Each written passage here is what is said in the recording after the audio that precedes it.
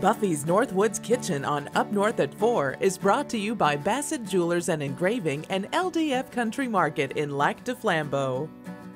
Hi everyone, welcome to Buffy's Northwoods Kitchen.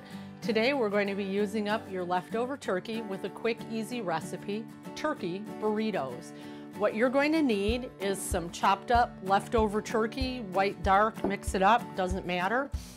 One 16-ounce can of refried beans, some salsa verde, a can of green chili peppers, a couple onions that you've cut in slices, and I have chili powder, cumin, salt and pepper.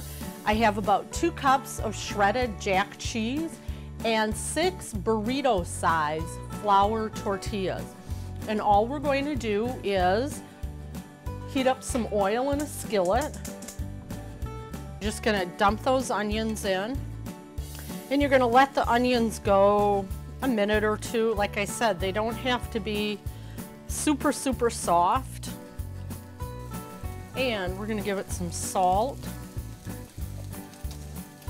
and some pepper. And you know me, if a little bit of pepper is good, a lot is better. So I usually go, for me, 1 salt, 1 pepper. And then I'm also gonna add in my chili powder, and this is about a teaspoon, I would say, and about the same amount of cumin, just to sort of bloom those spices and get them smelling good in the hot oil. And then after the onions have cooked on a bit, we're just gonna dump in that diced turkey. And again, you're not necessarily heating this or cooking this through. You're just kind of more taking the chill off of it because they will be in the oven. And I do have my oven preheating to 350. So again, this is probably gonna go a minute or two. You're going to dump in your 4-ounce can of chilies. Or if you prefer, you can always dice up a bell pepper in here. Okay, and now for assembly, we're just going to put a smear of refried beans down, however many you like. And again, if you don't like refried beans, leave them out. And some of the salsa verde. And obviously this recipe is for 6, so you're gonna put about 1/6 of the turkey in there.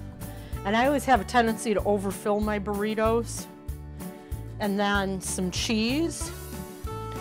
And now we're gonna do the sneaky burrito fold, which hopefully will work if I didn't overfill. Tuck the 2 sides in. Put it seam side down on a cookie sheet, and this is actually a baking sheet that I have covered with foil because I don't feel like cleaning up anything that's stuck on. And we're just gonna repeat this 5 more times. Before you know it, turkey burritos from Buffy's Northwoods Kitchen. Cook on, my friend.